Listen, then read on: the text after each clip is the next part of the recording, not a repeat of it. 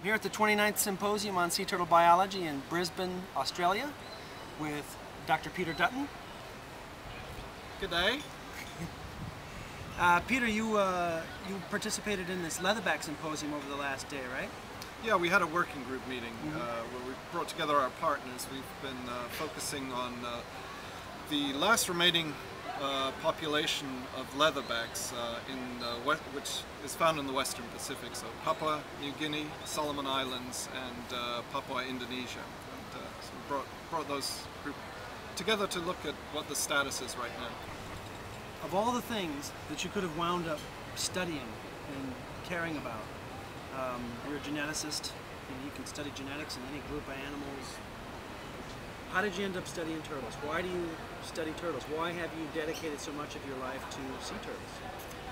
Well, it's a long story. To be honest with you, I first got involved in sea turtles because, well, I grew up in Venezuela on the beaches. I have happy childhood memories of playing on beaches and in the water. But then my parents took me off to England and stuck me in a boarding school, and I did my bachelor's degree in Scotland.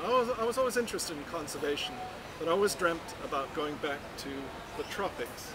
And after 8 years of long, cold Scottish winters, I thought, I'm going to study an animal that lives on tropical beaches. And at the time, not a lot was known. This was back in the 80s. Not a lot was known about turtles, and so they were interesting creature.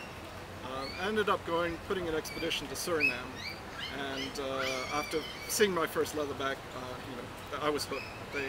I found out there was so much that wasn't known about these creatures, and you spend long, sleepless nights by yourself on these remote beaches getting bitten by mosquitoes, and you start thinking about things. And one of the things I always wondered was, are these turtles, these hatchlings that I'm releasing, are they going to return to the beaches that they were born at? At the time, that was that was one of the unsolved mysteries,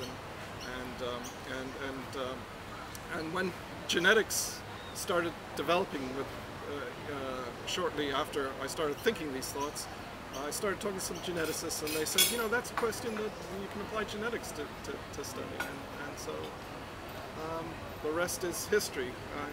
So scientific curiosity and a deep-seated desire to get the hell out of Scotland.